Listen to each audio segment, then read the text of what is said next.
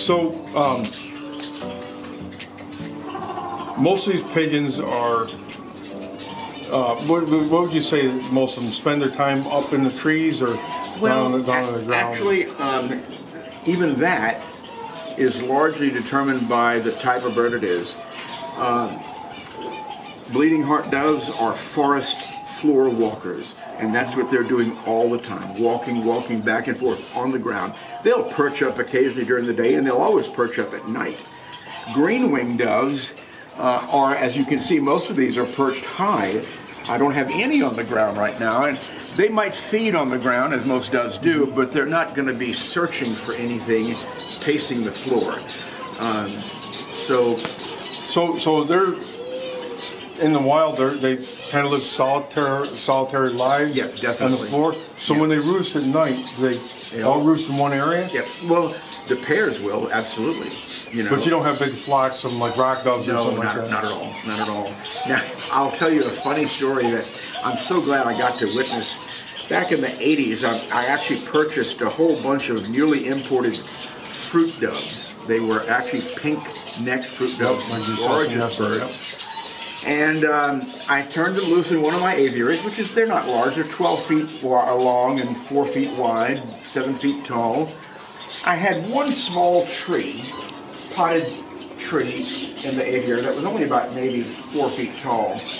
And all day long, those fruit doves stayed up on the perches, and everything was fine and dandy. And I came back late in the afternoon or early evening as the sun was setting, and I looked into the flight. I couldn't see a single fruit dove. Like, oh my God, what happened? And then I realized they had all come down to the tree, and they were all roosting, all of them, in that little tiny tree. Because that's what fruit doves do.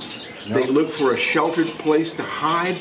And let me tell you, in that aviary, they were invisible in that one little tree. And I thought to myself, gosh, I learned so much by just watching that behavior the first day. So you let most of these sit and hatch out their own? In fact, do you ever hand raise anything? Hopefully never. Hopefully never. You know, when my mother was alive, she enjoyed doing that. And we was she old school? Did she take the corn and stick it in her mouth? No, we would concoct these formulas with baby stuff. This was long before you had. My mother used to raise parrots, and you'd go to the store, you'd buy baby food, exactly. And you mix it up. We did the same thing. So, but the old school guys, I know they would chew it. They would chew it, and that's where you get the bird keeper's lung from, because they would inhale the spores. And, well, you see. I think throughout Latin America, that's still a very common practice. Yeah. You know, I mean, if you think about it, the enzymes in your saliva probably help start digesting. Right. But you know, that's the thing is you risk getting aspergillosis, which is a chronic disease. Yeah. And my mother would hand feed a lot of things if they were abandoned. So your mother got you into this. No, I don't know. It's all your mother's fault. Actually, in a way it was, because they always kept a chicken yard at our home. So I was fascinated by the ducks and chickens, you know. And it probably wasn't a big surprise when I got into exotic birds. I know they all thought I'd grow out of it. You know, I guess most parents they hope that. You do. But you know, I have to admit, when they saw what I could do with birds, and the money that I could bring in raising an exotic dove, their disposition changed completely.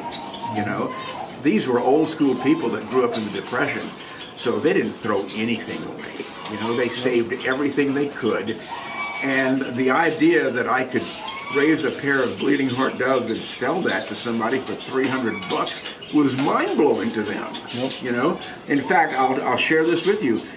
Back in the mid-70s, I bought a single pair of rule partridges only because the guy who had them was selling out completely, and I went to his home and they were sitting outdoors in an aviary, and the previous week it had been in the low 30s, if not below 30. And I called a guy up in Texas, a guy by the name of Ray Wrangler, who bred rules, and I told him, he says, you should buy that pair because they're not cold hardy birds. I went and bought that pair of rules. And I'm not kidding you, I must have had the white leghorn form of rule. My mother, and I attribute it to her, raised 48 young from that one bird, that one pair in 1 year. And this was back in the 70s when real rules were selling for $300 a pair. Yeah, That's a high price bird. They built this entire building and that pair of real rules because they just bred, and people wanted real rules. It's amazing. I mean, it's hard to imagine it really happened that way. It's like I remember. I unfortunately never got to meet him. But Mickey Olson. Oh yes. Had written an article how he made something crazy like $80,000 off a pair of African crown cranes and stuff like that. Yeah. And this is going back, in the 70s or 80s or whatever too. I feel so fortunate that I actually drove out to his place to meet him and bought some very rare curassows from him back in the 80s, and got to meet Bernard Rower at the same time.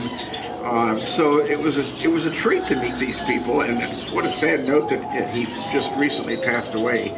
But he really did accomplish a lot. There's no question about unfortunately, that. there's a lot of people I've been like, I got to get out and meet them and visit the collections. And I wait, it's a day late and dollar short. Well, I must admit it. My friend Shelley Place, who was a curator of birds at the Houston Zoo, and I traveled together on that particular trip. And I picked up the last curassows that Mickey had of two different species. Unfortunately, I was never able to pair them up because there were no others left in the U.S. What kind of curassows? Well, at that time there were razor-billed curassows. Some have recently come in, or we saw some. They're breeding well. And the other one, which I don't think has returned, was I know the genus and species. It was Me Too, which is the crestless curassow. I haven't seen that. It's a small version of a razor bill without the razor on the bill. Anyway, it was a fun trip, and I got to meet some old timers like that. I will admit, Bernard Rower's place was hysterical because I actually saw leadbeater cockatoos being kept in chicken wire cages, and I'm thinking they could get cut through that in a heartbeat if they wanted to. So we used to keep macaws in. This is like what 14 gauge here. Yeah. But we used to keep. You can't keep them in, and you can keep macaws and something like that, but they'll just clip all these every other one. Oh yeah. So they'll stay in it, but they'll have a bunch of. Actually, no regrets. In about 1980, a friend of mine and I became interested in hookbills. So we pooled our resources together and bought macaws and grays and cockatoos and eclectus, and in a few years we had a very nice collection of parrots, and they began breeding, and my mother was hand feeding things, and that lasted until 1992, about a 12-year period when we both got burnt out on hand feeding. And in fact we started forming them out to others to hand feed on a percentage because it was just too much. And that's the thing that people never really understood about parrots is, it's hard to make money on it because it's hard work. Oh, it is. It's not easy. And I'm not going to say it wasn't lucrative.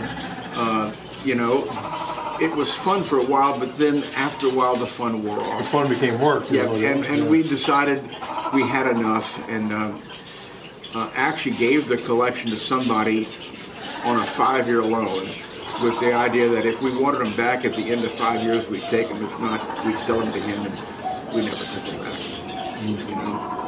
No regrets. You couldn't give me a macaw today.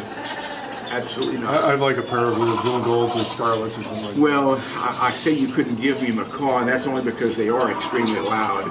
I treated myself last year to 2 pair of Quakers. Yeah, I saw that. Those are loud. Those are loud too.